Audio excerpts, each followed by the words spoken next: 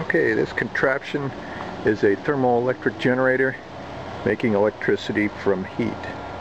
Wood fire is the heat source. This unit was originally designed to use steam through the top heat exchanger and air cooled on the bottom of the 12-volt fan. The secondary function was to generate distilled water. A modified pressure cooker serves as a boiler. Dirty water or even salty seawater can be made into drinking water while generating electricity to charge a cell phone or batteries. 4 of the inexpensive TEC 12706 modules are assembled in series. These modules are less than $3 each and are designed to be cooling devices with a maximum temperature rating of 150 Celsius or 300 Fahrenheit. Over a fire, the heat supplied to the modules is somewhat controlled by using this aluminum heatsink with long fins and a thick mounting surface.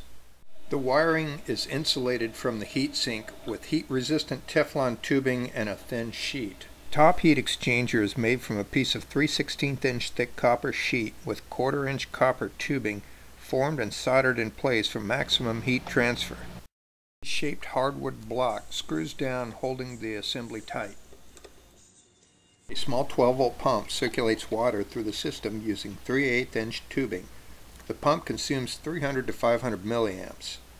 If a natural water source at a higher elevation was available, no pump would be needed. With 67-degree cooling water and a module hot side around 275 Fahrenheit, an open circuit measured nearly 16 volts at 1.6 amperes. Wow, almost 1.7 amps. Here are some tests using 12-volt devices: a dual filament automotive light bulb, a 1-amp fan, and an LED lantern.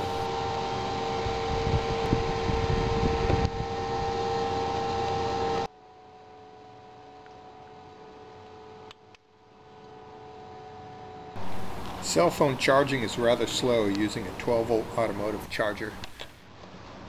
It's 5:49 p.m. and the battery showing 64% charged. A little over half an hour, 76% charged. 95% charged, 7:28.